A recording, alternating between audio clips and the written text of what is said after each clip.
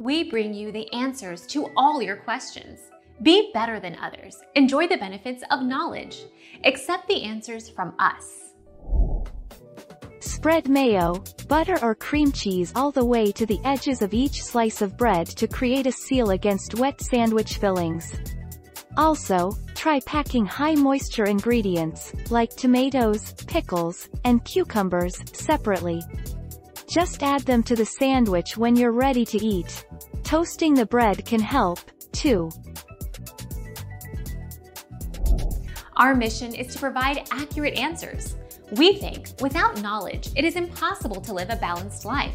Be competent, be skillful. Thank you for watching. Don't forget to subscribe and hit the bell notification.